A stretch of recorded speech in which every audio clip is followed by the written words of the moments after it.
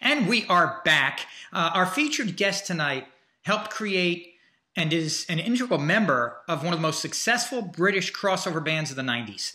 Their stage presence and stories of their touring days are legendary with fans and those in the industry. And their songs have never lost their playability. Please give a warm weekly show welcome to EMF founder and guitarist Ian Dench. Ian, welcome to the show.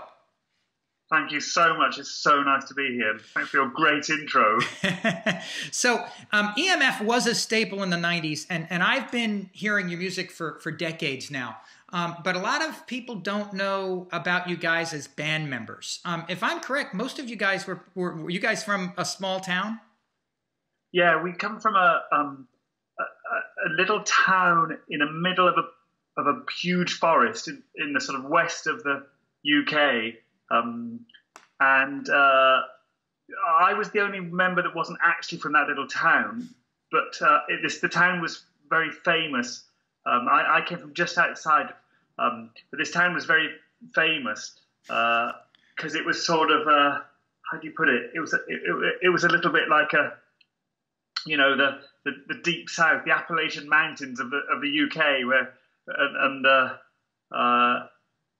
and so. There were lots of stories about the people from the Forest of Dean being slightly, how do you put it, interbred, or oh, geez. And there was a lot of sheep around there, so there were a lot of stories. So when I got to know the other members of the band, I was slightly apprehensive. But it turned out that it was completely untrue, and that they were actually very, very.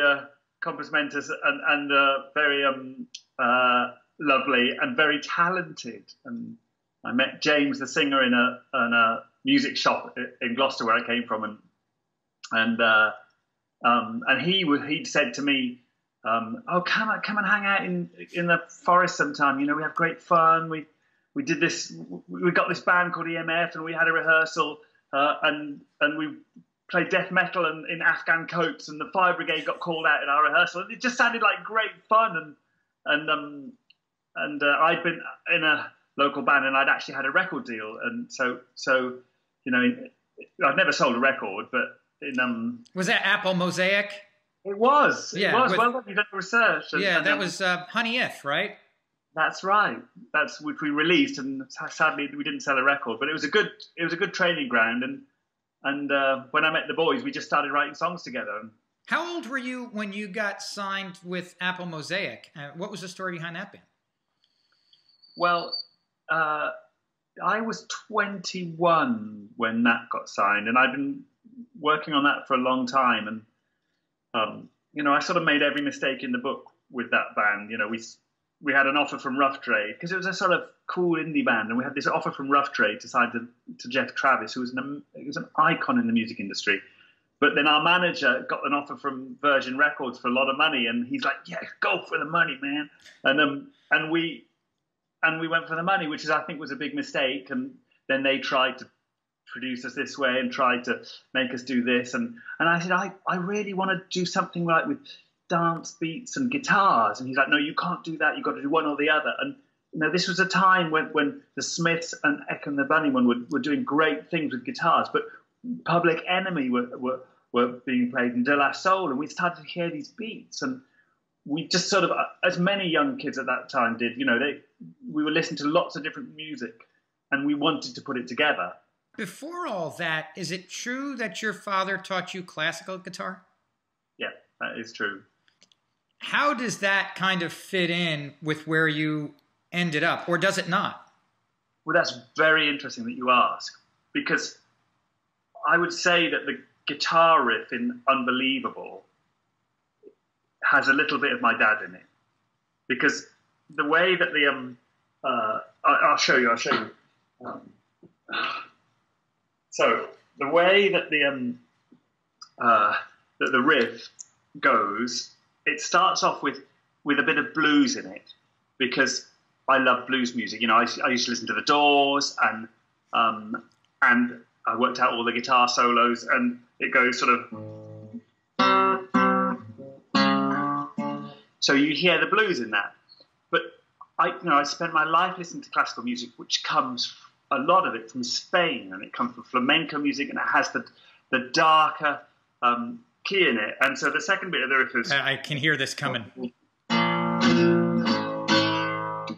So then there's the flamenco in it. So I think that definitely did have an influence, and I love it that my dad's in there somewhere, along with all my, the music I loved, and from the bands that we used to play in, and when we used to play the blues, and yeah. So you guys were signed fairly quickly after forming.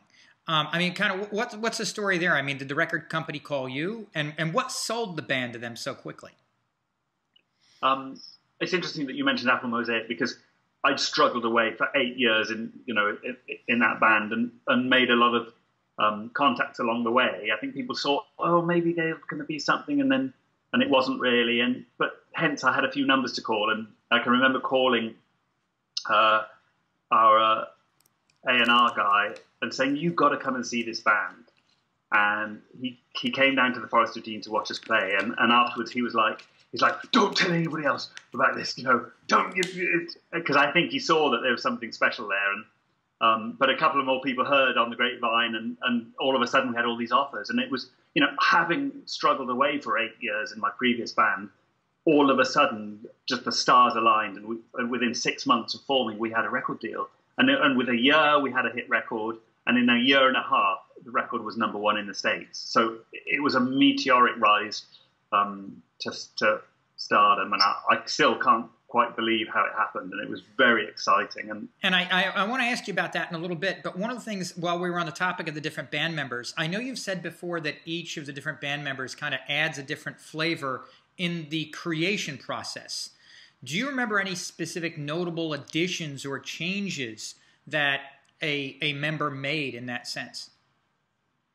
When we went to write the song I Believe, which was the first song we wrote, we sat down at my mum's piano, and I sort of played something on the piano, and he was like, oh, that sounds like a house piano riff, and I played a couple of chords, and suddenly it went from like just a chord, like, again, I'm typically careless, it went from a chord like this to a house chord like.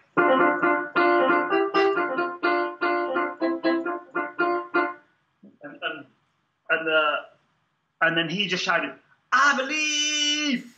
And then I got the guitar out and played a big chord on the guitar. And that was it, really.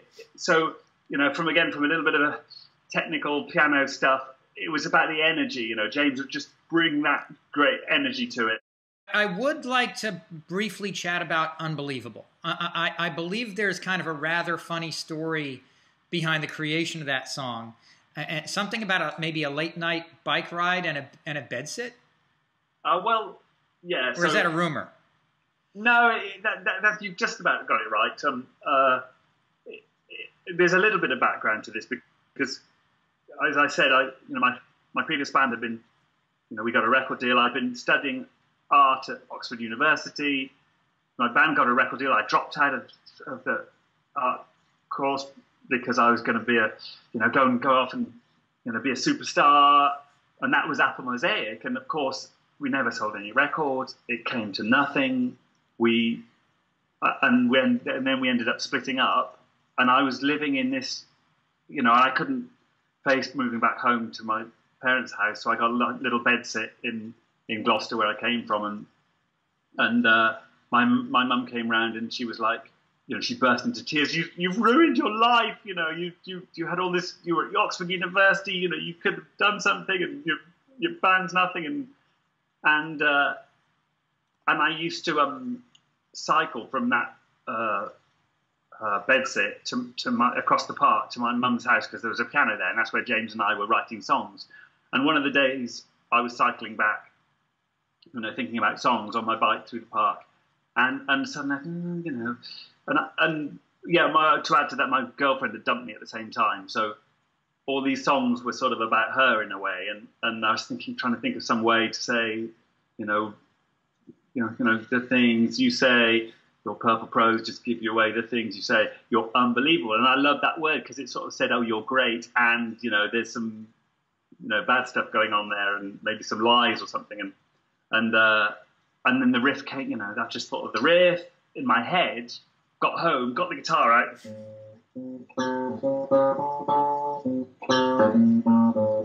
and recorded it on a cassette, took it to the rehearsal, and that was it. And Unbelievable was born. And it's just interesting, you know, like at my lowest ebb when I had nothing, and you have the most possibilities. And in a funny way, you know, and I'd met James and the other guys, and we were just, you know, we had endless possibilities, and we were having fun, and music was about, you know, being cool and just doing what you wanted to do. And I think all of that is in Unbelievable. You know, it captured that moment. And so, Ian, I want to go to a quick commercial break, and then I want to come back and talk to you a little bit about some of your current songwriting. Can you stick around till right after the break? I would love to.